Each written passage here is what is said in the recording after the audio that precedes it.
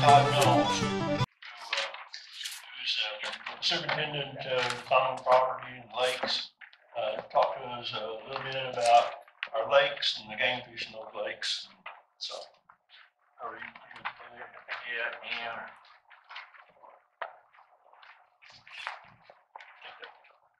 maybe so. Good morning. My name is Todd Noles. I am the, is it on? No. Here, I can just hold that. Thanks, Don.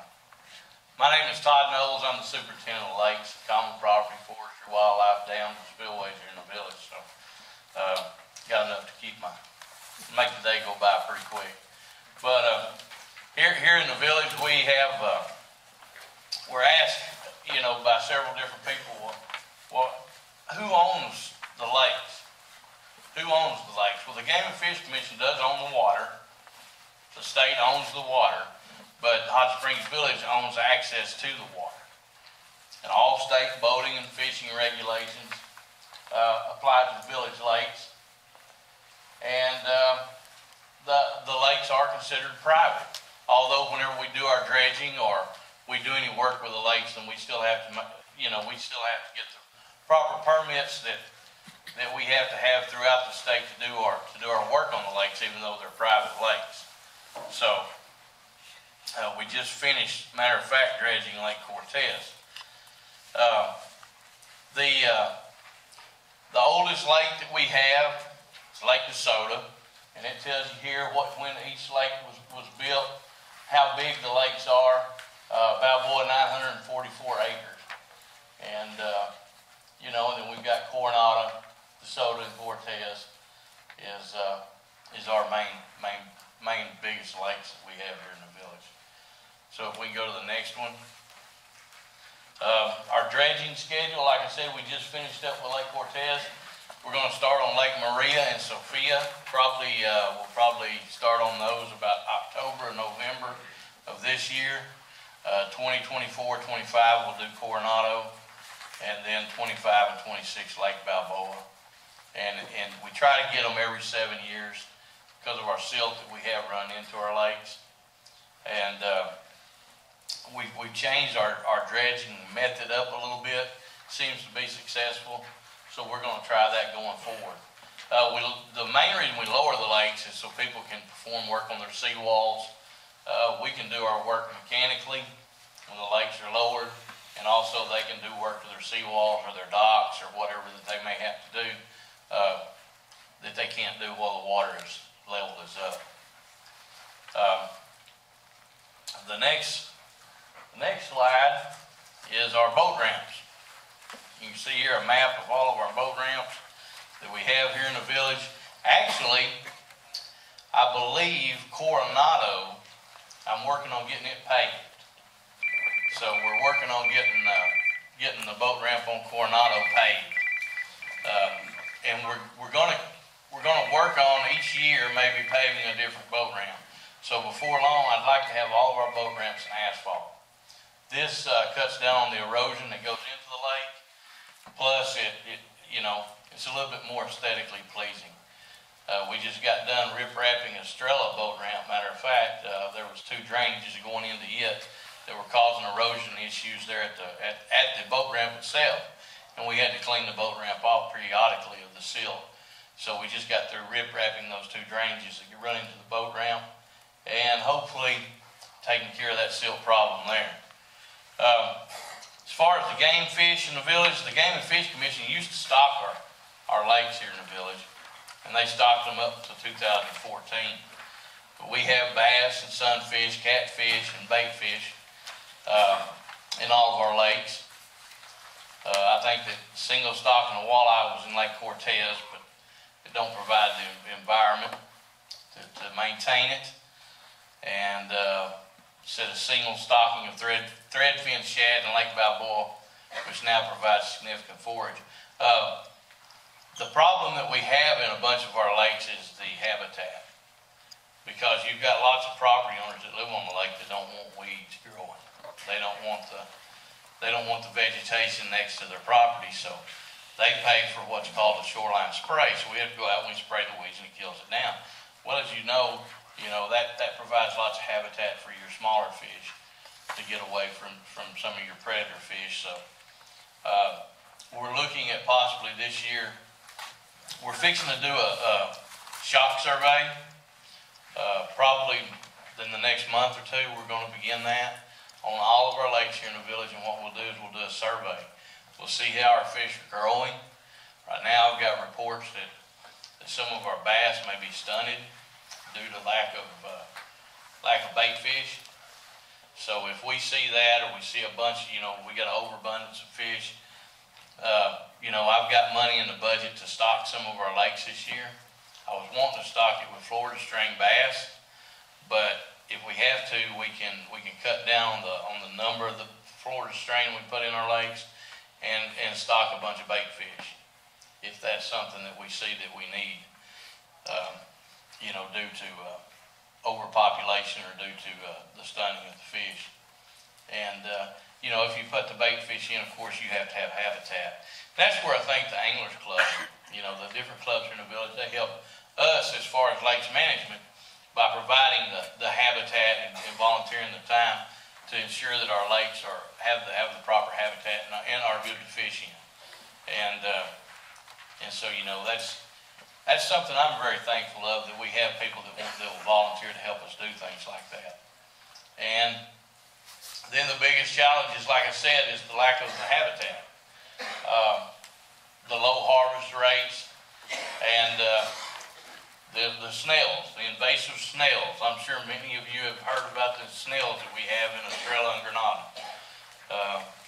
I think the number of those, I stopped 7,000 sunfish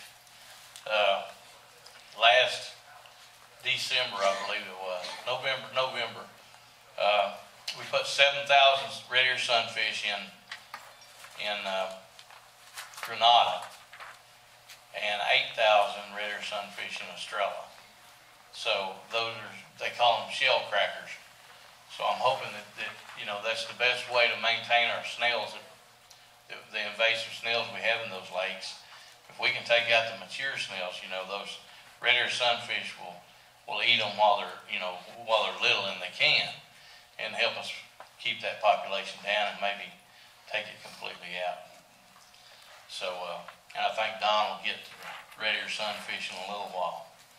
But yeah, as far as Lake Superintendent, I really appreciate everything that the Anglers Club, Baitcasters Club, Shoreliners Club, there's so many different clubs here in the village that help us and help our lakes, and we've got some really beautiful lakes, and when we take care of them, we got some good fishing, and I just really appreciate all the volunteerism that they do in helping us maintain those lakes and ensure that they are good for fishing and good for boating, and just good to enjoy.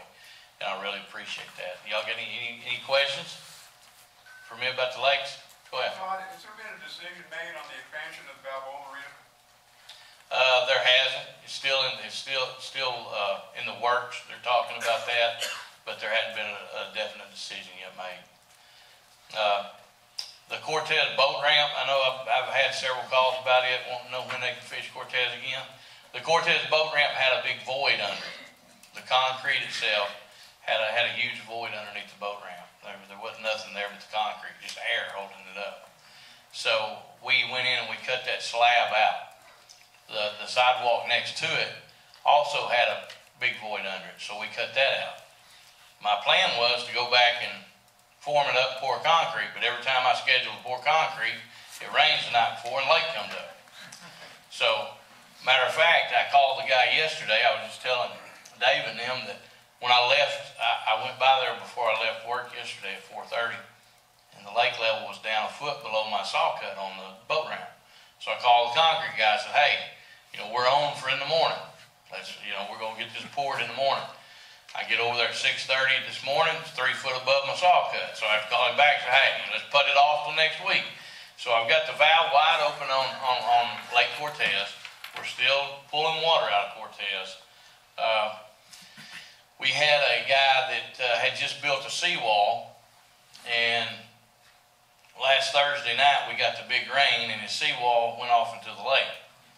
So he called me and said, hey, I got $25,000 laying out in the lake. So we're gonna lower the lake about 2 feet for him to, or his contractor at least, to put some blocks back up and then try to get it raised back up. So, soon as we can get this boat ramp poured and let it cure for a couple days, and we're going to open it back up. And I know that the Anglers Club, I believe, got the habitat you're wanting to put in Cortez, got it built, ready to go. And the Kiwanis Club is having a fishing derby for the kids at Cortez Pavilion, April the 19th. But I appreciate every one of you guys, and like I said, and all the volunteerism work that we get here in the village is outstanding. It's outstanding. I thank each one of you. Is there any more questions? Yeah. Todd, are y'all gonna do any restocking of crappie in the lakes? Yes. When? Hoping to do it about September. I want to put crappie in Lake Cortez. First of all, I'll just be honest with you, I got $10,000 budgeted for stocking. Is what I've got budgeted for this year. That's for 2023. And that's what Brad had in the 7-year O&M carrying over. And I took on Brad's budget, Meredith, that was here before me. So we got $10,000 for stocking in 2023. And we were going to try to stock some Florida strain bass in some of our lakes. But I said, we'll hold off until we do our fish survey. So I want to get a crappie population up in a bunch of our lakes. Now here's the problem we have. We go in, we put, let's say for instance, I go in Cortez, which is the one I'm thinking about putting some crappie in. We go in Cortez, we spend $6,000 to $7,000 stocking crappie in Cortez. Then we get a bunch of people coming in, word of mouth, that hey, they just stocked a bunch of crappie in Cortez. And they go in and they just annihilate it, and take them out. That's the problem we have. So we are going to put crappie in, and what I'll do is I'll put signs up at the boat ramps. I know they don't always work, but if you catch and release any crappie that you may catch for the first at least 4 to 5 years, and try to get that crappie population built up, because lots of people love to catch crappie. Lots of people love to eat crappie. Hey, I'm the world's worst. I love some crappie. And so, but in order to get that strain built up, we're going to have to let it sit there for 3 or 4 years and let it build up into that lake. I think that's something what happened from what I can hear in Lake Sophia maybe, or Estrella, where they put the crappie. They said that people went in and just absolutely annihilate them. So, but that is something I want to do. Why not put a length limit on them? Huh? Why not put a length limit on them? That's something else we can do. Yeah, that's a good idea. 10 inches. 10 inches. And that's something we can do, because if I put them in, what I want to do is I want to put 4 to 6 inch crappie in, so they'll make it. That's what I've done with my sunfish. I don't want to put little bitty 1 to 2 inch fish in, because they're not going to make it very long, and then you're just throwing money away. And they said most of the time when I talk to the fish farms that if you want to get any fish with any size to it, you got to wait till about September or October to get them, because I guess that's just the way that they raise them up in the farms, or the Jay's Fish Farm where I get it. That's what he said. But we are looking at doing that. Because to my knowledge, we don't have very many, right, in our lakes. I mean, you guys fish it more than anybody. We don't have many crappie, do we? Certain lakes there's a few, but we'll keep that a secret of what lakes that is. That's for y'all to figure out. Yeah. So, but yeah, we are looking at that. We're going to do a survey, and then I'm going to take the money I got budgeted after we do our fish survey and see what we need per lake, and try to put that just a little bit here and there until we, where we see fit. Is it anything else? I've got 2 right here. One more real quick, sorry, Todd. Yeah. I know Brad was working with Dana Fish, I don't know, a couple of years ago on buying brood fish. Golden Shinerville? Yes. Is that what it was? And we put a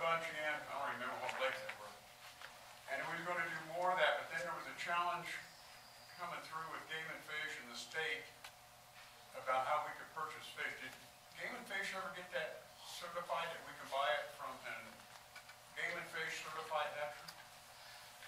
I guess they did, because that's where I've been buying them from. I hope I'm doing it legally.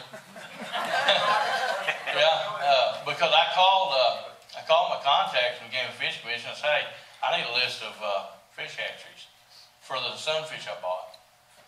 And he sent me a list of certified fish hatcheries, and I've been buying from Jay's Fish Farm in Longmont. They got that changed. Yeah.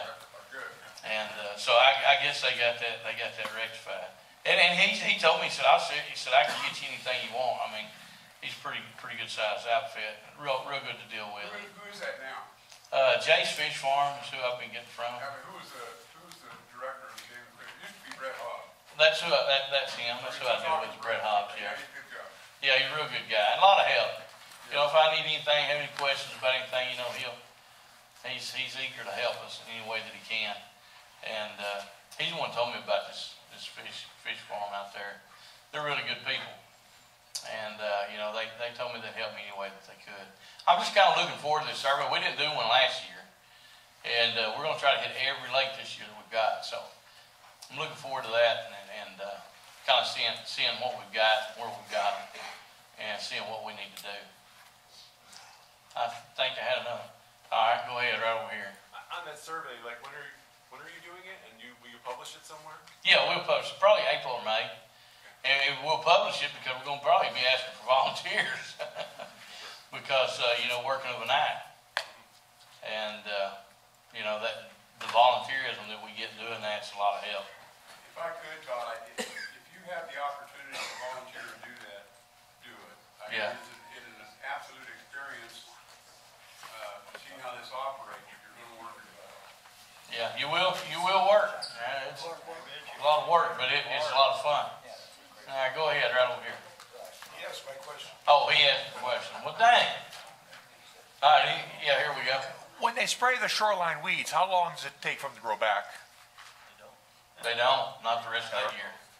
Could we put something on the lake's website maybe to kind of try to discourage people from, Well, you know, or just spray the boat dock and not the whole shoreline? I had Brett Hobbs, as he mentioned before. He came out and we sat down and talked about, because I was looking at more as a fisherman point of the lakes. You know, you have to look at the lakes in different forms. I look at it as a fisherman form, because I'm just raised from the country, hunting and fishing. You know, that's the way I would want to manage a lake, is for my fish.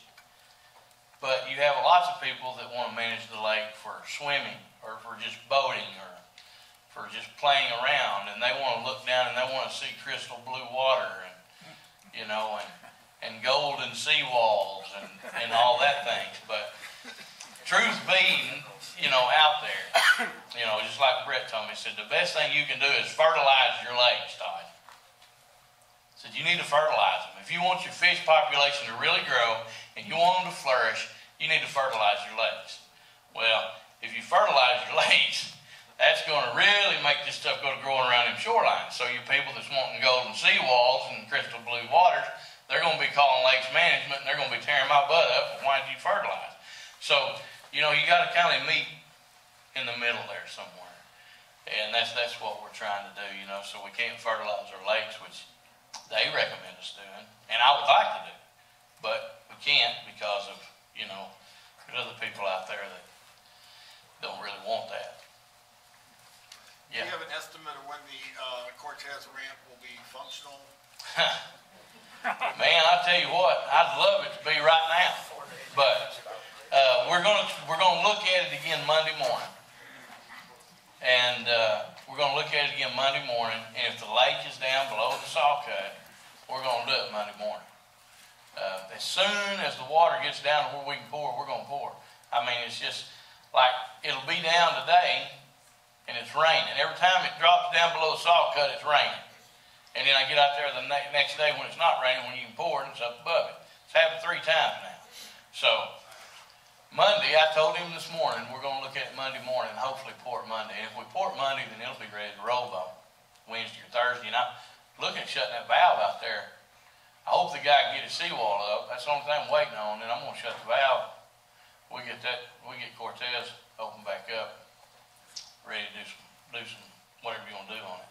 Been getting calls about people wanting to take their boats out, they're getting anxious. It's pretty weather, and, Absolutely. you know, so we need to try to get that opened up as quick as we can, so we will. Yeah, go ahead. What kind of fertilizer do you put into that isn't a contaminant? Well, I don't really know. That's what Brett was we were gonna look into that, and Brett was gonna find me some stuff that I could do with my lakes from the game and fish. But, I mean, that's not even an option here in the village, so I never did pursue it any farther. You know, that was just mainly to get some of your aquatic growth, in the bottom to grow for your bait fish and your smaller fish to have somewhere to hide.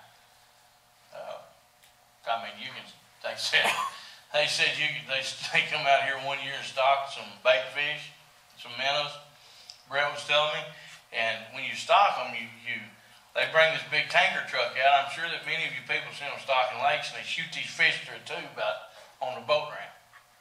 And Brett said they was shooting these fish out on the boat ramp, and he said after just a little bit, the fish was hitting the water and the bass was eating them. So he said, I guess they seen them coming in, and they come up there, and he said it was just a feeding frenzy. Just as soon as they was hitting the water, they was getting eaten. So, so that was some hunters. There's several fertilizers out there that you can put in the lakes that won't affect your water quality.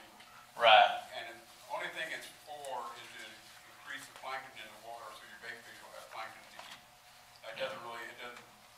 You might get a little discoloration when you first put it in, but it won't affect your water quality at all. Right. That's what he was telling me. But it turns the water green. Yeah, it does turn the water green. So then you don't have that crystal clear water. You don't have that crystal clear water. Any more questions? I told him I kind of felt like a big dog today. I got to sit with all you great fishermen here. So these guys here, they'll teach you how to go catch them fish, I guarantee you. But Don? Thanks, Todd. Thank you. Pleasure being here.